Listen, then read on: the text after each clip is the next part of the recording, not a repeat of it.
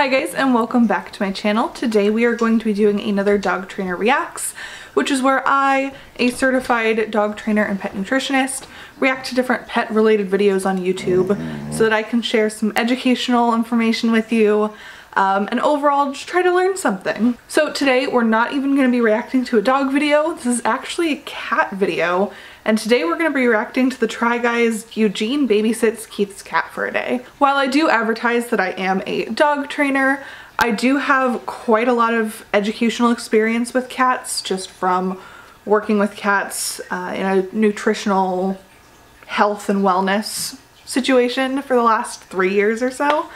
So we're gonna go ahead and watch this video and see what we think. Today I will be babysitting a cat for the very first time. Not just any cat. I'll be babysitting Keith and Becky's cat, Alfred. I'm assuming that this is gonna be easier than a baby, but maybe more hard than the dog. My personal experience, cats easier than dogs. Cats are pretty independent. Dogs can be a little bit clingy. Not that you can see through this camera setup right now.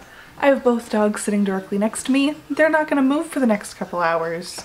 So Eugene is going to come over and watch the boy do all the chores that you do if you are a cat owner, such as changing the litter, feeding the boy, playing with the boy, petting the boy, cuddling with the boy, snuggling with the boy, hugging the boy, petting the boy, kissing the boy, and loving the boy generally. So that's a pretty good lineup of what needs to go into a cat's daily routine. Cats, like I said, fairly independent for the most part, relatively low maintenance in that primary goals, feeding them, changing their litter, cleaning out their litter box, etc. You do want to make sure that you play with your cat every day, even if they don't seem like they're into that. You definitely want to give them that enrichment opportunity, and then just enjoying the company of your cat. And that's pretty much the highlights of cat ownership. Oh my gosh, look at you, so fancy. I always have to babysit in a suit. Hello, this is Habsburger. I'm here to interview for the position of #1 Alfred Stan. Yes, #1 Alfred Stan. What experience do you have with cats? One New Year's Eve party, I was the only single person. So when they did the countdown, I didn't know to kiss, and the owner had a cat. So I turned and tried to kiss the cat, and it scratched me across the face. So I was bleeding and single that one New Year's in my 20s. Wow. And that's how I would sum up cats. The only real scars that I have on my body are from cat scratches for my cat that's not even mine. I was literally holding it for like 3 seconds. It got spooked.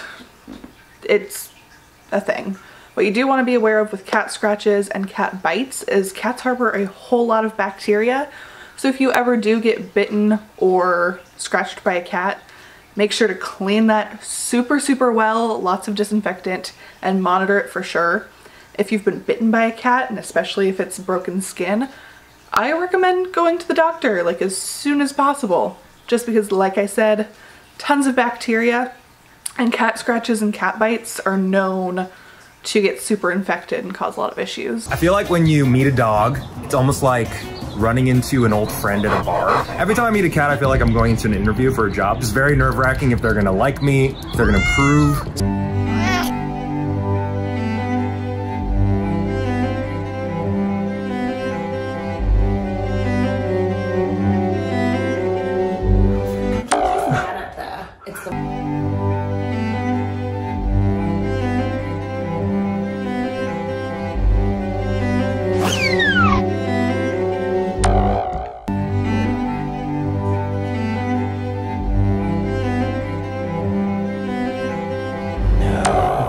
So the one thing that I definitely want to highlight here, you never want to corner an animal or force them to do something that they don't want to do.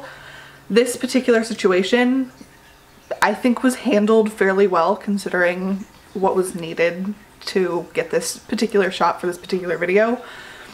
If you put your cat somewhere and they want to leave, you allow them to leave. If you go to grab the cat and try to force them there, that's when claws will fly and incidents can happen, and it can be very harmful to both yourself and the cat. So picking him up, putting him on the bed, allowing him to leave is ultimately the best way of handling that situation. As far as the multiple attempts, They do try quite a few times, and I'd say if after maybe even the second time it's not working, move on. You can always go and try to build a connection with that cat and make them trust you a little bit more, but continuing to put them in that situation just for them to leave, you're gonna get frustrated, they're gonna get frustrated, and when those tensions start to rise, again, bad things can happen.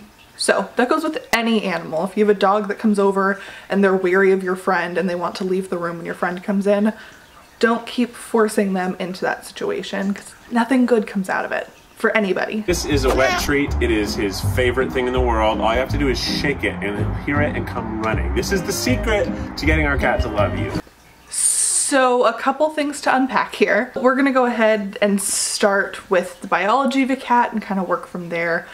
So cats are obligate carnivores. That means that the amino acids, the proteins, all of the vital nutrients that they need to survive, they don't produce themselves. They need to get those from their kill, from their food, and that needs to be meat. So amino acids, the proteins, the nutrients that they need comes directly from meat, and that's what they need to continue living. Cats are also not natural water seekers, which means that in the wild, all of their moisture and water intake would come from, again, their kill. And in this case, with domestic cats, it's typically wet or raw food that they would get that from. They don't naturally seek out water. You'll probably notice that your cat doesn't really drink very much water. And if you think your cat does, your cat should be drinking about 8 ounces of water. So measure out 8 ounces, put it in a bowl, leave the bowl out, and then put it back in the measuring cup and measure it the next day. If your cat's really drinking 8 ounces of water, I commend you, that's awesome. You should probably still be feeding a wet or raw food anyway, but that is how much water your cat should be getting. If your cat doesn't get enough moisture, it can cause to a lot of bladder, urinary, and kidney issues. In fact, 1 in 3 cats will develop kidney disease, which sucks, and it's super preventable in most cases. Just literally add more moisture to your cat's diet. As much moisture, as much wet food, as much meat, as much raw food as you possibly can afford. How does this all tie into what we just watched? When people refer to wet food as a treat, like Keith just did, it definitely puts a very particular thought process in your mind. When you think treat, you think optional, you think every once in a while, you think something super special that's not typically in their diet. For example, when I think of chocolate cake, I think of a treat. I don't think of it as an essential part of my diet, for the most part. It's cake. What you really should be doing, especially around wet food, is thinking of it as an essential required part of the diet. So if you were to make a cat food pyramid, wet food is on there. He also refers to it as lunch, which makes me think that maybe he's incorporating it at least once a day, which is awesome. If you're able to incorporate wet food once a day, that's way better than nothing. He's also using Fancy Feast, and this is where the very particular, like, nutritional aspect of my brain hits hard and comes to play. Because Fancy Feast is not a great brand. I'm just gonna flat out say Fancy Feast, very affordable, and that's, you can tell that it's very affordable when you look at the ingredient panel. In fact, let's, not to totally throw shade here, but let's look up an ingredient panel. Okay, so I don't know if this is the exact flavor. I definitely tried my best, and I'll definitely flash it up on the screen as well, but I've just pulled up Purina's own website. I have the Fancy Feast broth, which looks like what Keith was using in this video, and we're just gonna take a look at the ingredient panel. And I also just wanna put this out here, I'm not doing this to try to throw shade, I'm not doing this to be mean and critical, but there definitely is a lot that pet owners don't know about the food that they're feeding to their pets, and we just kind of take commercials and take what's on the store shelves and take that as what we should be feeding, and instead of kind of looking into things, asking a professional who has a little bit more nutritional knowledge. So really, this isn't to be mean, this is purely just to help educate you guys a little bit on some food here. So I have found the ingredient panel, and ultimately they do advertise that this particular one doesn't have any byproducts, which is awesome. You definitely want to look for a food that does not use byproducts. However, this one does use tapioca starch, which isn't great. They also use potato starch, again, not great.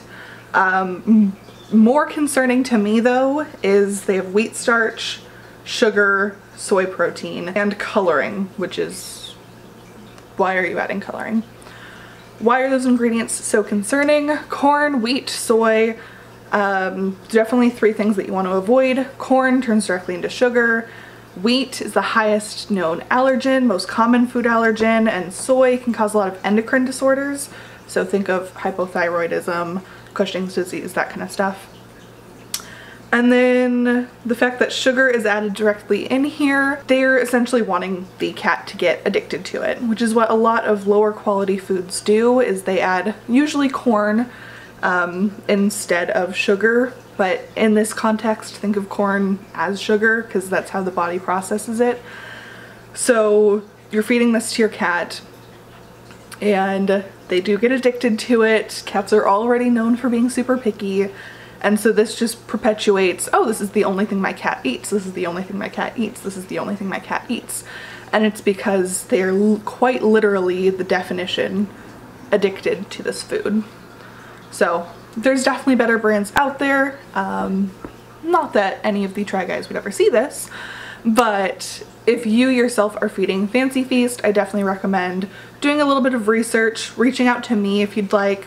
I always have my professional email down in the comments section or in the description, and I'd love to help get your cat onto something a little bit healthier, a little bit better sourcing, better ingredient quality, etc.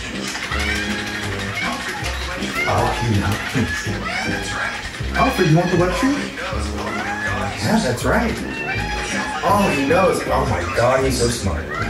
Okay, Alfred. So normally dogs make them sit together. He just eats it. He just screams until he gets it. Alright, Alfred. Now remember, I'm your friend. Oh, good boy. So remember when we talked about how you don't force your pet into a situation that they're uncomfortable in, because tensions rise, issues arise, and that can be very, very bad for everybody involved.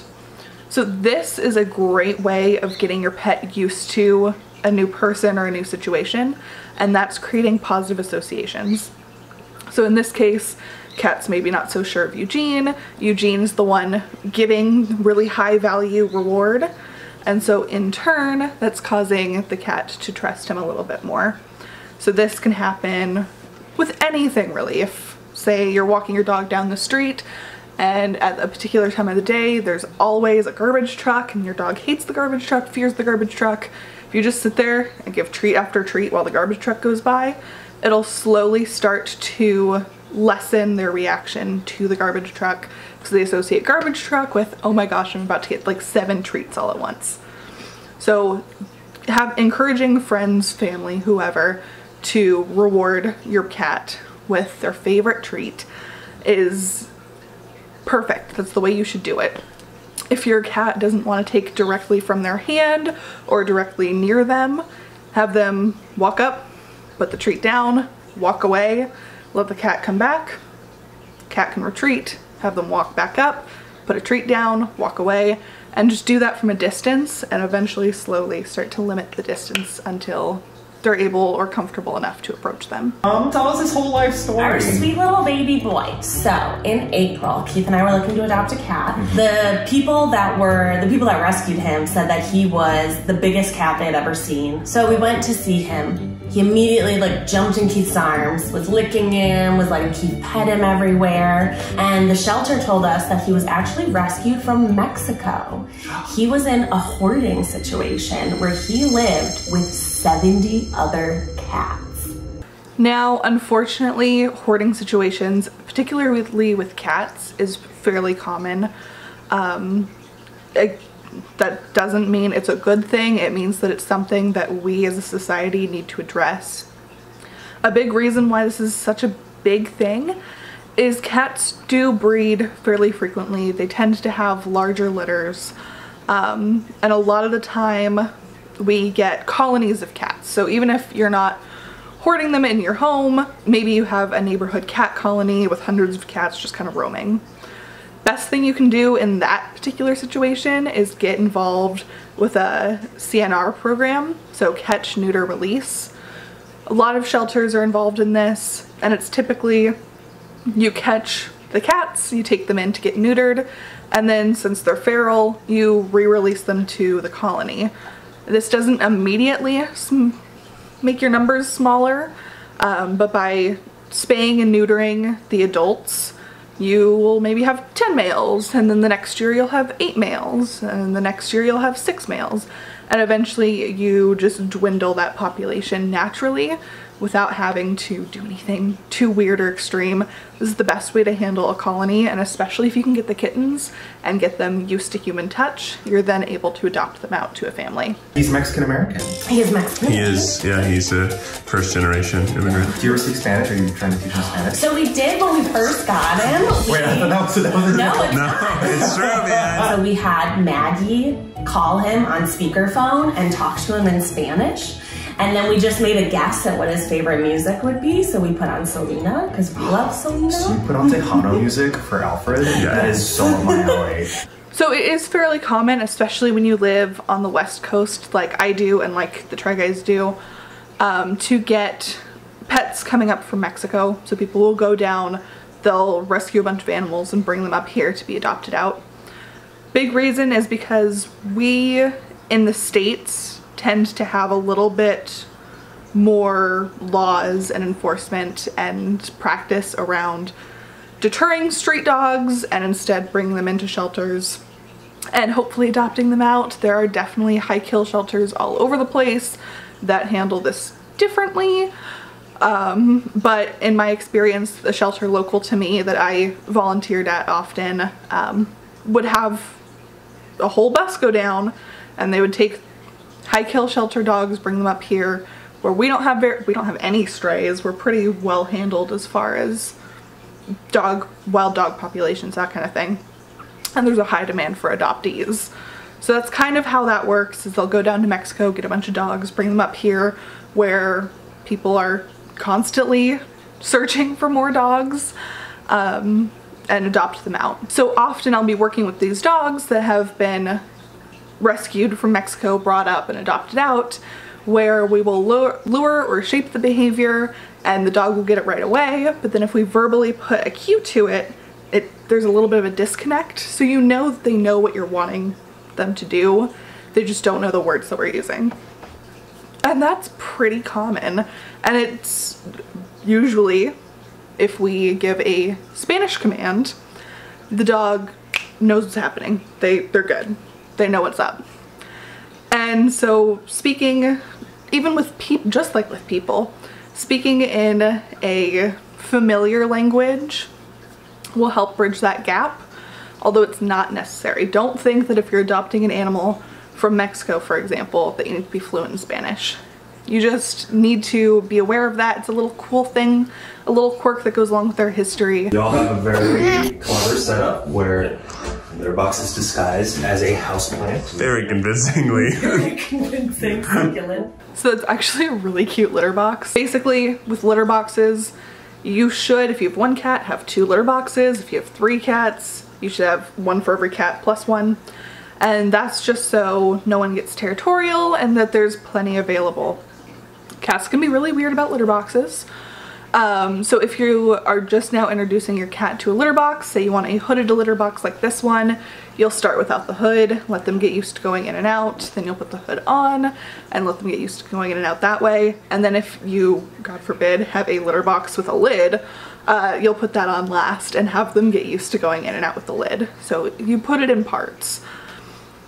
Hooded litter boxes, when you have other pets on the other hand, can be a little bit tricky, just because yes, they help keep, say, your dog from eating all the cat poop, but especially if you're in a situation where maybe not all of your cats get along, maybe your dog and your cat don't get along very well, that can make the litter box very scary because there's only 1 point of exit, 1 point of entry. And say you have 2 cats, they don't get along, and your 1 cat will actively search out and hunt your other cat. Going into that litter box immediately corners them, and it will deter them from wanting to use it. Oh, it really is like sifting for gold. Cletus, we're gonna be rich! Oh, there's a lot of poop. And the pee. So the pee is That big chunk is the pee. And then once a month you dump the whole litter box, wash it down. And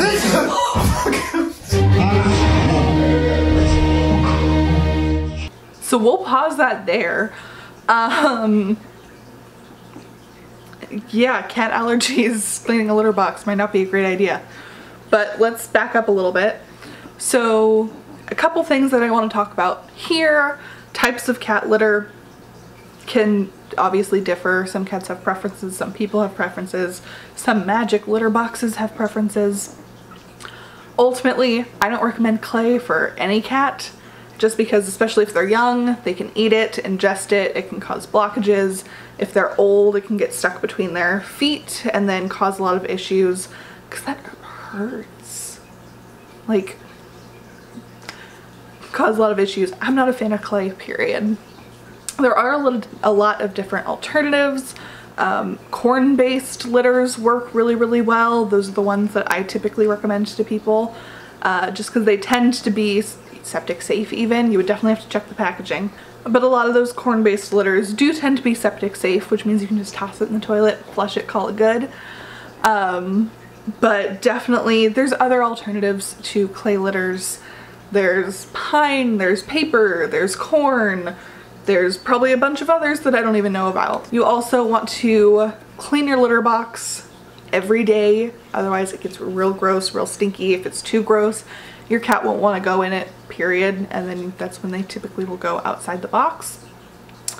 And then making sure that you actually empty everything out, hose everything down, soak it in soap, clean it really well, at least once a month, like they said. Just because ammonia does build up. Ammonia is that really gross smell that can cause a lot of issues.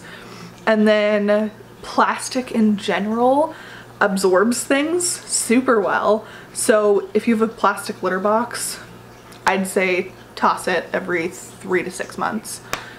That, of course, isn't super eco-friendly. It's not very sustainable.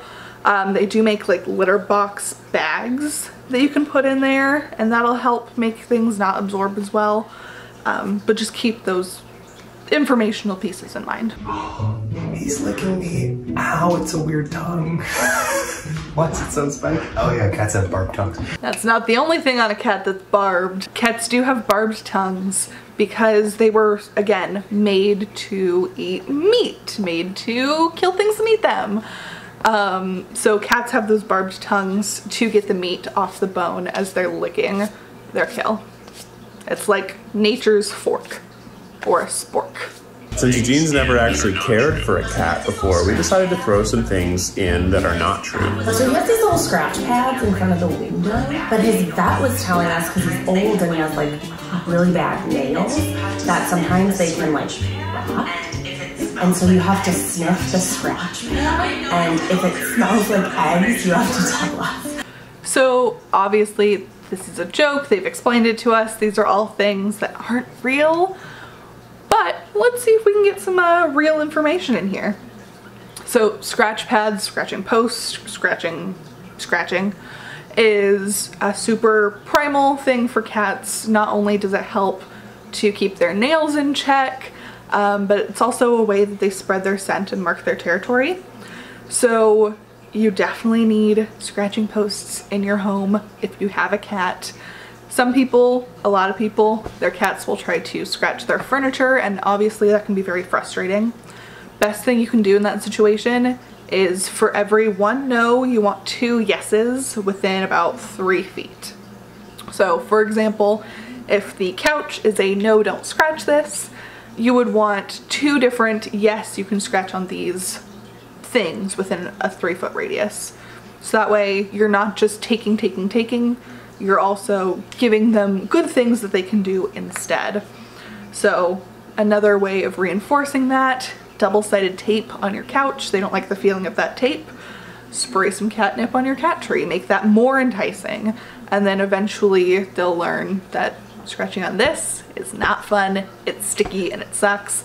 Scratching on that, super fun, smells good, I love it. They also talk about wanting to smell the scratching post because if it smells like eggs, it means that his nails are rotting. It's not a thing, but cats can have smelly feet. So dogs as well.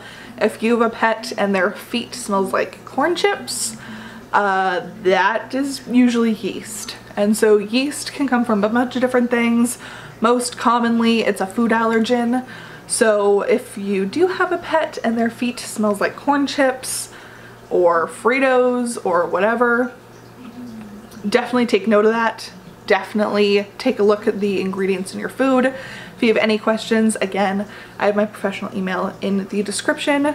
Totally feel free to reach out. I'd love to help you with your nutritional needs for your pet. We read this thing online that said if you want an outside cat to trust you, that they have to get used to your scent. So you're actually, we have a towel out there that the cats like to sleep on. No, so I'm gonna sit on the towel. Sit on the towel, kind of like rub my butt in shake your booty on it, yeah. Okay. Most importantly and surprisingly, I have to mark my scent on this towel so that they feel comfortable with me.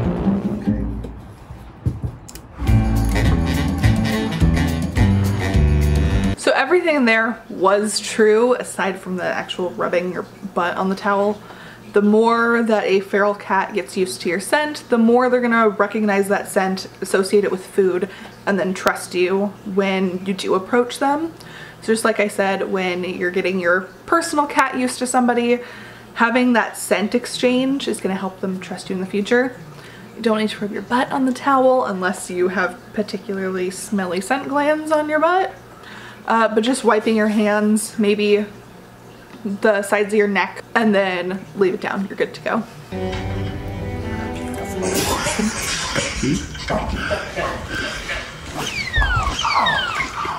That was close. That was close. I got like one affirmation. Yeah. And then I laughed. So that was much better. So they put Alfred on the bed. They tried to get them to interact. He stayed for a little bit, and when he was overwhelmed, didn't want to be there anymore, he went off and did his own thing.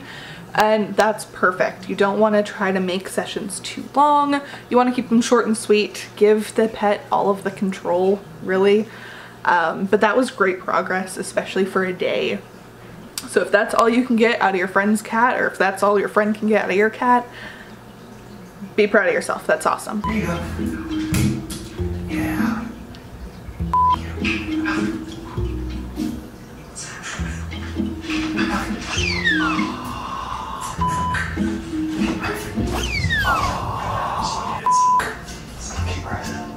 I'm sorry with that, so it hits it. Yeah, not hard, but so it hits it. It feels like it is. Oh, I see. So a couple things to unpack here. So throwing a toy for your cat, some cats are into it, some cats will fetch, some cats not into it whatsoever. So that's where teaser wands, that kind of thing comes in. I would not whip him, so he feels like he has to defend himself. Dangling it in front, making noise, dangling it in front of the paws, that kind of stuff. Trying to entice him with making it seem like prey. Because that's ultimately what cats are doing in that play situation, is they are hunting, they're hunting, they're finding prey and then they're killing it. So with cats, again, some cats much more energy than others, but play is very important.